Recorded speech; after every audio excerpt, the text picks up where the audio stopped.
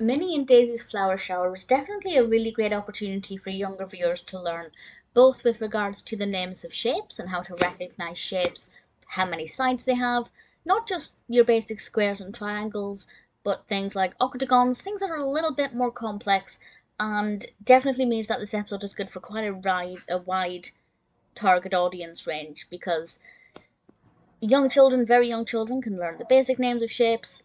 As children grow up, they can continue to get benefits from Clubhouse, and that's something that I really like about the show, is that it does provide education for young viewers, but they can grow up with it for a good few years. It's also teaching children, kind of, about how rain works.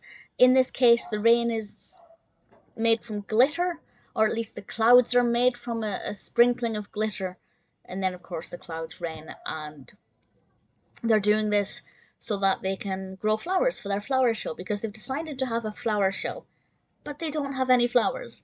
So to get around this, Minnie and Daisy go up in the glove balloon to make the rain clouds so that the rain can water down on the plants and the plants will grow and they will have some flowers.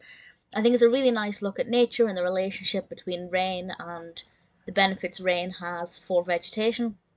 And of course we have the names of shapes, which primarily come from the shapes of the clouds, but also from the shapes of the patches of green. Donald Duck was playing golf in, I think it was the triangle. So there are a lot of opportunities for learning. Professor Von Drake is on top form in this one as well, encouraging Minnie and Daisy to use, I think he used the word tinkling of glitter. I can't remember exactly. It was a very peculiar kind of thing to focus on. But they were using this special glitter to make the clouds, which I thought was good fun. Not scientifically accurate, but, you know, quite sweet. It's a pretty decent, well-rounded episode. It is mostly just Minnie and Daisy, because most of the time they're up in the clouds. But we do get to see, for example, as I said, Donald, who is playing golf, and who becomes quite disgruntled by Minnie and Daisy because they end up raining on his golf course. But I thought it was a well-formed episode with a lot of opportunities for learning. For me as a Disney fan, didn't do too much for me.